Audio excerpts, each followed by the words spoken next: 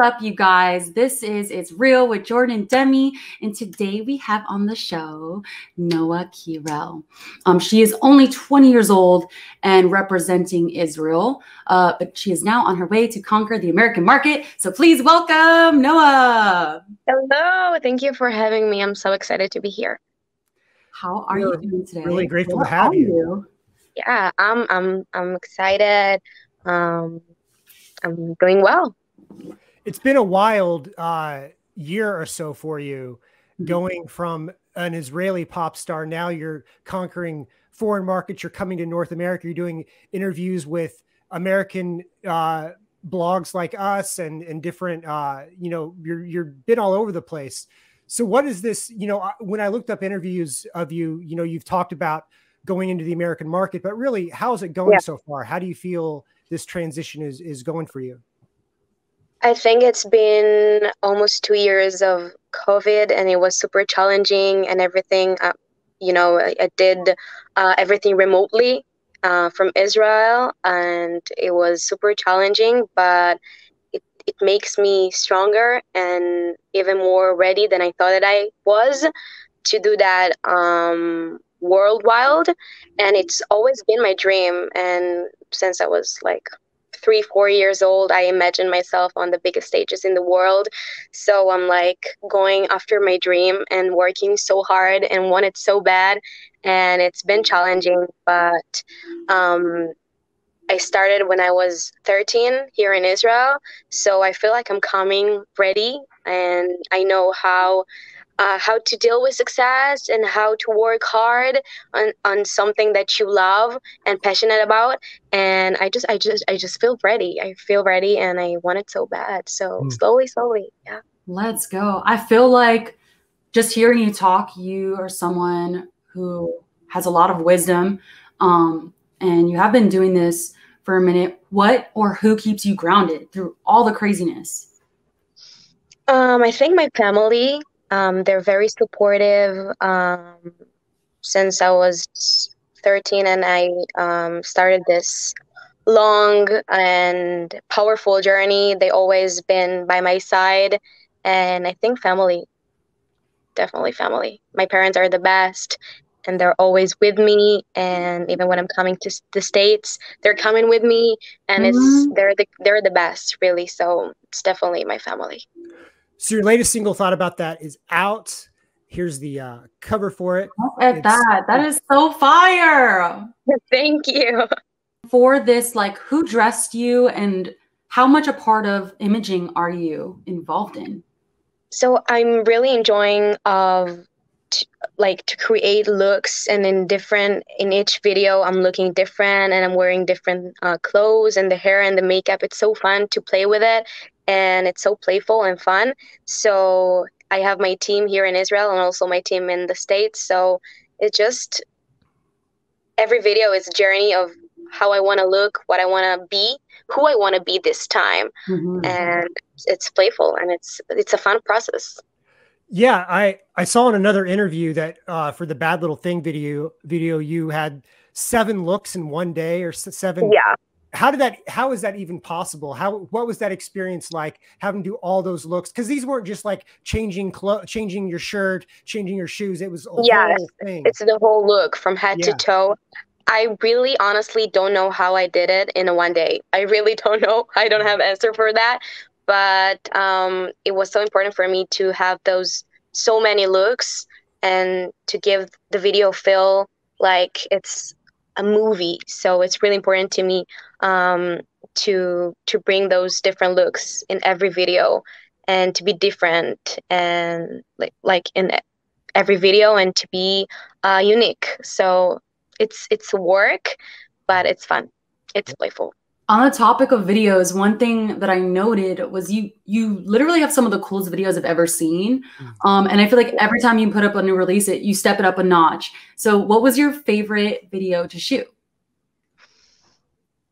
It's a hard question. I would say Thought About That, the last one, because I don't know why it felt so futuristic and like old times with the things that are happening right now, and I really enjoy it. filming this video. You're obviously your imagery and your style is very important, but so is your choreography. You have some amazing choreography in your videos and your stage shows. Do you have the same choreographer working with you all the time, or do you hire different people, and how much of the choreography is influenced by you yourself? So I've been dancing since I remember myself. So it's really important for me to dance in every video. And also the performance is very strong part of what I'm doing, obviously. So I have a few choreographers that I'm working with in every video or show. And it's really important for me that the choreography will be fire and the dance is very important for me. Who do you look up to in terms of dance videos? I see there's a a Britney influence. There's sort of a Janet Jackson influence. So do you watch a lot of music videos? Did you grow up watching a lot of music videos like that? Of course. Like you said, like Britney and Janet Jackson and Beyonce and Jennifer Lopez. She's like a dancer. And this vibe is very important to me. And the performance, and they're doing everything. They're dancing, they're singing, they're acting. They're strong women and with strong message. And I look up for those women very, very much. You know, she kind of reminds me of Jordan, just a little bit. Like I'm getting like early Shakira vibes. Yeah. Yeah. Thank you. Early I love her. What was that song? Whenever, Wherever. You know that one song? Yes, of course. And she's a dancer also, so that's a compliment. Yeah. Thank you. Okay, so I've been itching the entire time to talk about this. Let's talk about bangs for a second. We're on the topic of imaging. Did you say you cut your own bangs? Is that what you said before? I did like my hair designer did like the first one, and then I just took scissors and I was like, here a little bit, you know. I just felt it, and it's kind of new, so I'm excited about my bangs, and it's fun to play with it. Yeah, we had Upstyle on the show. I think it was last winter, and she convinced me she has bangs. Like she was, and right before the show, she's like, she comes on and we see her with like a scissor. And we're like, oh, whoa, what's going on here? She's literally crazy before the show, and we're like, wow. So she convinced me that this was a great idea as well. And I think, I don't know, bangs are having come back. They look great on you. I'm afraid to cut mine because when I did it one time, yours look amazing. I just got it cut by someone, you know. Amazing. I like it. I love the look on you. Does it make you feel like more intellectual? Yeah. Right? I feel smart. Yeah. Yeah. No, I feel left out because I don't have any bangs. I need to get on that. I still got a few. I still got a couple. I want to see your bangs. Yeah, Jordan. No, let's go back a little bit. One thing I enjoy about talking to artists from different countries is learning about the music scene there and what they were surrounded by. When you were growing up, I know that you were on TV at a young age. Yeah. Where did you perform? What kind of places did you perform in as a young teenager? And where did you kind of cut your teeth musically in Israel? A lot of festivals, big festivals, that I performed since I was very young with my songs. And also, you know, growing up in Israel, but I growing up listening to pop music in America. If it's like I said, Britney, Ariana, Shakira, Beyonce. So it's very growing up listening to those women, and it's very, you can very like feel it on my music. Even when I growing up in Israel, I always loved pop music. I always loved strong women, and it came together perfectly. Yeah. Coming from Israel, you know, I want to know how much, because you're going into the pop world, and what is your mission going into the pop world? Is there something that you would want to do differently, or you know, because whether it's Dua Lipa or Ariana, yeah, what do you want to bring to the table differently than maybe they have done, or like maybe, you know, your idols have done in the past? Yes, I believe that the fact that I'm from a different country, I automatically bringing something else to the table. Wow. And I bring in my culture and myself, and the Israeli chutzpah, if you know what it means. It's like sassiness that we have here in Israel. So I believe that I'm different already, and maybe in the future to bring like Hebrew words into songs or Hebrew melodies. Yeah, maybe in the future. When you started singing in English, how Yeah. difficult was that a transition for you to? Because first of all, when did you learn speak English? Like, were you small, or was it recently, or? When I was little, from movies and series and songs, obviously, and it always felt supernatural to me to sing in English. Because you've grown up The- with American pop music. yes, exactly. I grown up listening to American pop music, so yeah, it felt supernatural for me to sing in English. Yeah, yeah, yeah. Your latest single, let's go back to that one real quick. And I love to ask this question. What inspired the song, or who inspired the song? So I thought about that. It's very strong and empowering and feminine song. That's what I felt from It's that. Big time. Yeah, Girl it's power. about a breakup after he broke her heart, and the whole vibe of the song is, I'm not gonna sit in my bed crying over you. I'm gonna go out, I'm gonna have fun, I'm gonna sing, I'm gonna dance, and I will probably maybe will be with the other guy, and all those things, and all those things that I'm doing right now, like, sorry not sorry, you should have thought about that before you broke my heart. So the vibe is very empowering, sassy, and super sassy. Like I said, the Israeli chutzpah. Yeah. Why am I? So yeah. Have you ever, I mean, oh God, you're 20. Have you ever been heartbroken or have dealt with a breakup? Yeah, I think Demi's asking if this was inspired by a real person or a hypothetical person. So I've been asking this question a few days ago, if someone broke my heart, and I said no, but I was thinking about it, and I think the definition of broken heart is different to every person. So maybe I did in a certain way. I can say that. But yeah. And what is your type of guy? Do you like the pop boys? Do you like musicians? Do you like actors? I love models. Models! Pretty boys. Oh, no. Really? I'm having a hard time with that, to be honest, right now, because model guys, I don't know, man. I've just... Demi's a fashion model, professional fashion model here in New York. And so she knows the model boys. So there's this, sometimes, you know, there's just not much going on here, but I do get, you know, a little arm candy, a little eye candy, you know, girl, I feel you. Yeah. When you come to New York, we can have like I'll hook you up, you know, let's go. Yeah, we can try it.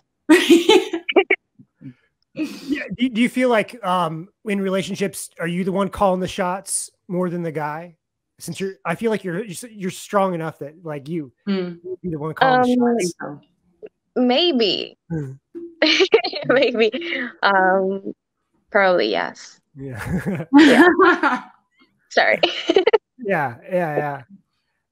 We want to talk about one thing that you did recently that was really cool was you opened the Miss Universe pageant with this crazy choreographed number with all sorts of dancers behind you.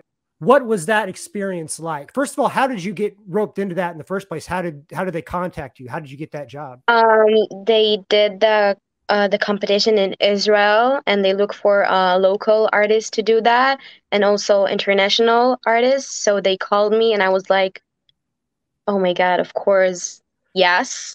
And I never felt something like that. It was so fast. Like those 3 minutes, I think, of the show, they're been through so fast, like in 1 second. And it was super emotional. And just to think that so many people around the world are watching me right now for the first time, and it felt so special and so strong. Yeah. How long did it take to learn? How long was the learning the choreography? All that, how much was how big was the rehearsal process? I did something about 5 or 6 rehearsals on this show, and it was so fun process to learn the choreography and to be with the dancers and to bring on the stage something so powerful. And I'm so lucky, and it was the most amazing experience in my career until now. Until now. Until now, yeah. You have you've released a few singles. Can we expect an album or an EP or something? What's coming down the line for you in the next few Yeah, months? for sure. I'm always working on new songs, and of course EP and album in the future. I hope, hopefully very soon. And there are always new music that I'm working on. So a lot of surprises soon. Get ready. Collaboration. Yeah, also. Yeah, I was going to ask if you had any because you've had a couple remixes of your songs, and I really like the Bling Bling remix, and I think Bling Bling is such a cool song because I feel like, you know, like Bling Bling, we think of it as an English language term, but also there was Hebrew in there, and so it's kind of like a transitional song, which was really cool. So thank you. Yeah. So that's what we want to ask now is, are there collaborations coming out? Because I can see you like teaming up with an American rapper, or, you know, like what's going on there? Yeah. So of course it's part of what I want to do in the future, to do collaborations. I feel like it's coming very, very soon, and I'm working on it. There is a lot of people that I want to collaborate with. So yeah, a lot of surprises. Another thing I want to talk about is Bad Little Thing. That's one of my favorites as well as the new release. Thank you. Also super girl power vibes. I love, but like I feel like you're putting out music that are very women empowering, and but I genuinely feel that from you when I talk to you. I feel like you're a strong young woman with a good head on her shoulders. And I think if anyone's going to talk about women empowerment in a song, like you should, you know, and you are. Tell us about the making of that music video, because I also love that one a lot too. It was so intense day, like you said, 7 looks in one day. Every video is like a new world to me. The making of the song, my bad. Yes. Every song is like a different world to me, and I put like everything in it. If it's like the looks, the dance, the background, everything is super important to me. And also the song is very, like you said, very women empowerment and strong message. And that's what I want to, that's like the message that I want to, that I wanted to come from me to young girls that are listening to my music, that they're beautiful enough, they're strong enough. They don't need anybody to feel strong enough. And this is like the message that I want to give them, those young girls that are listening and watching me. Do you remember being in the studio recording that song and writing it, and kind of like, what was that like for you? It's such a fun process to write about such empowerment thing, and just thinking that a lot of people are gonna hear it, and to feel empowerment with those songs that I'm writing. So I have a lot of responsibility, but also it's fun process to write and to create and to do the video and the looks. No, part of our show is about life in the music industry, not just about the music itself. And you're on Atlantic, you're on a major American label now. And I was curious about the process of signing with an American label. If you had to go through a lot of different meetings, how choosy you were, how stressful it was. Can you tell us about the process of signing with an American label? So when I came to Atlantic, I was almost 18 years old, and I was so excited, and I didn't believe that it's happening to me.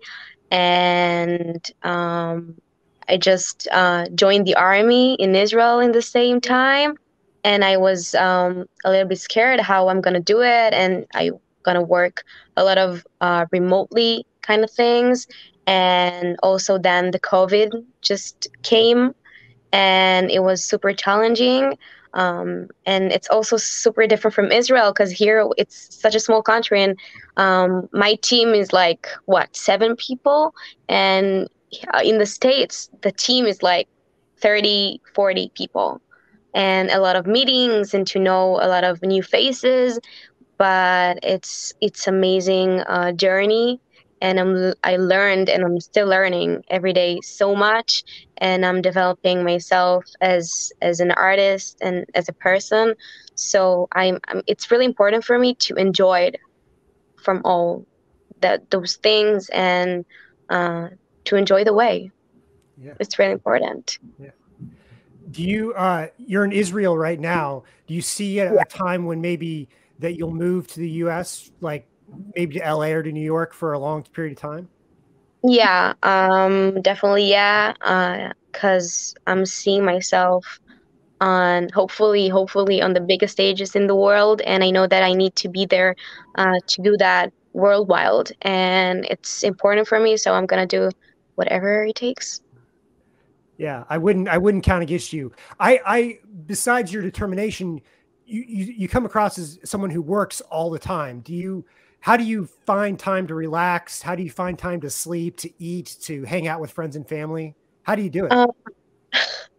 I don't like to relax. I love to work like 24/7. That's what I'm doing since I was 14. So I'm kind of used to it, and I love it. And I love what I'm doing so much. So it's work, and it's intense, but it's so fun. Um, also, but yeah, I learned how to find my time to myself, to my friends, if it's vacations and just time to chill. And I learned how to organize everything together. Yeah. Who's in your inner circle? Like, I feel like everyone in the entertainment industry at a certain point just has like that one friend or that one person that they know they can ask them, okay, is this a great idea or am I crazy? Who's in your inner circle? I would say my parents, because I feel like they're the only one that can tell me the truth all the time, and they're always like watching my back and here for me. So yeah, my parents. You close to your mom or your dad? I think both, really. That's both. good. That's a really, you should feel really lucky. A lot of people don't have both parents. I'm so lucky. To be close to. Yeah, and I'm assuming, have they always been supportive of your entertainment dreams, or would it take a while to convince them? Oh.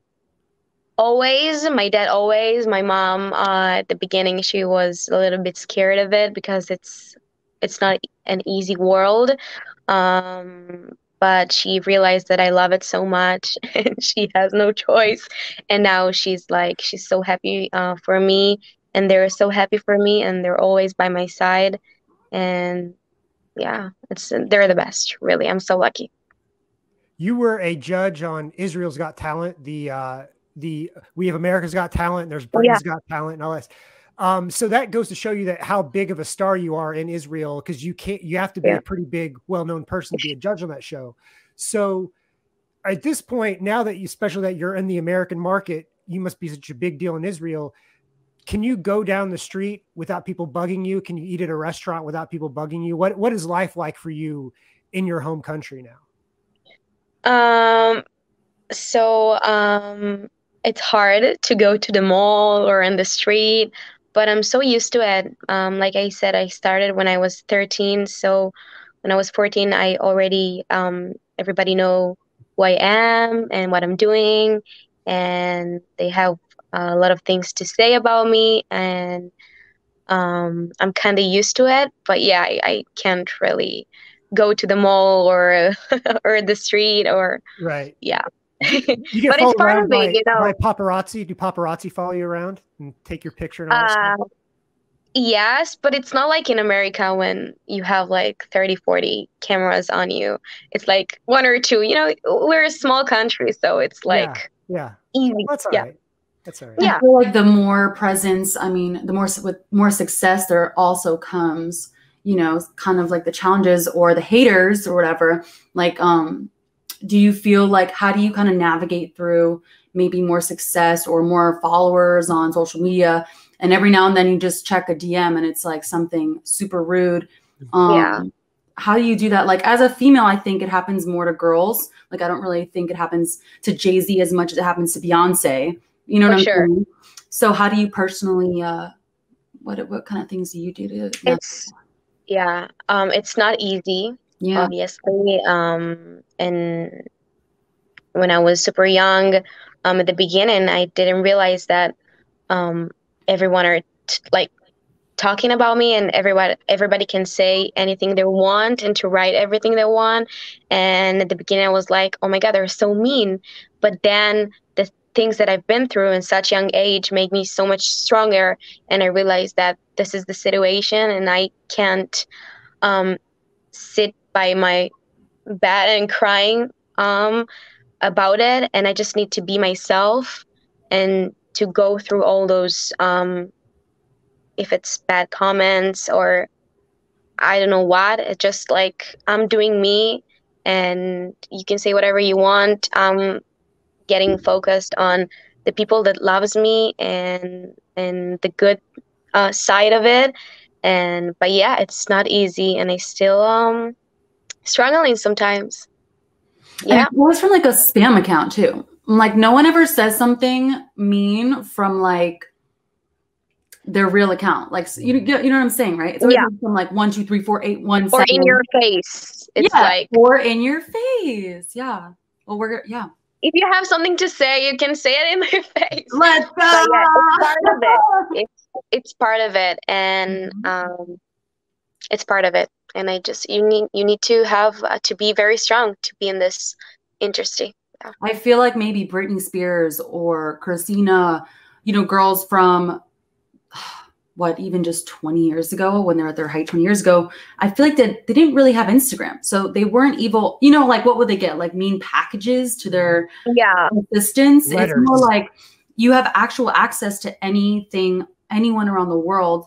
Yeah, everything is so easy to reach to. You can just post it online. It's super easy. And it makes it even harder. A lot of pressure. So yeah, it's not easy business. That's kind of an interesting thing to think about is, would you rather have been a pop star in 2001 versus 2021 or 2022? Wow. Yeah. Because on one hand, nowadays you can spread your influence so much quicker through streaming and through social media and through YouTube or whatever. And back then, it took longer. There was fewer outlets to show your videos and stuff. But at the same time, you didn't have to deal with all that BS that you have to deal with now. So if you had to choose now or early 2000s, which one would you rather come up in? It's a tough call, right? Yeah, definitely. Because today you have Instagram and TikTok, and those platforms are helping you to become a star. So I don't know what I would choose, but maybe today. Yeah, that's kind of what I was maybe today. Yeah. I want to go back. You mentioned the military service. In America, we don't have mandatory military service. So it's something that's interesting to us. Yeah. And as a musician, I was curious what you actually did for you were in like a military band or something, right? Yes. The basic training that everybody needs to go through. It was challenging. And what I'm doing in the Army, I'm performing to soldiers with my songs. And it's an amazing experience. Soldiers all over the country, and just to serve my country, and also to work on my music and my career. It's so special to me, and it's an amazing experience. Demi, imagine if you had to learn how to fire a machine gun at the same time as recording your demos and doing. That's what I did. You were thinking about doing, because I was about to ask her, well, were there any like hot soldiers? Like what was going on? You have no idea. Girl, you have no idea. She'd be like, oh my God. Oh yeah. Why do I embarrass myself like this on the show?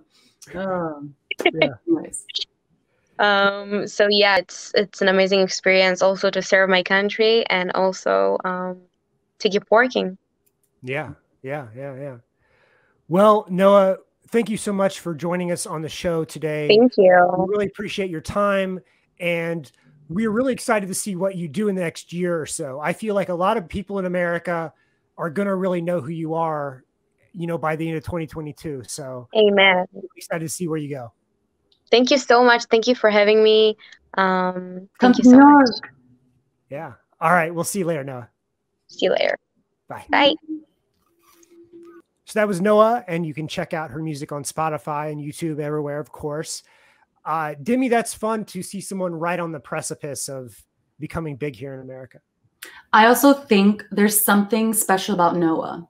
We've had a lot of people on the show, we've had young kids on the show. We've had like 19-year-olds, I think, on the show. But there's something about her that strikes me as really smart, obviously talented. But I think you're right, Jordan. We're going to know about Noa. Everyone's going to know about Noa pretty soon. So I'm excited to see what's going to happen. There's like a maturity, even though she's 20. Yes. You talk to her, it feels like you're talking to a 35, 40-year-old woman in terms of what she's able to handle, 100%. Yeah. Smart girl. All right, guys, that'll do it for us. You can listen to our past episodes on Spotify, iHeartRadio, anywhere else you listen to podcasts. You can watch our episodes on YouTube and Facebook and catch us on TikTok and Instagram. So until next week, we'll see you later.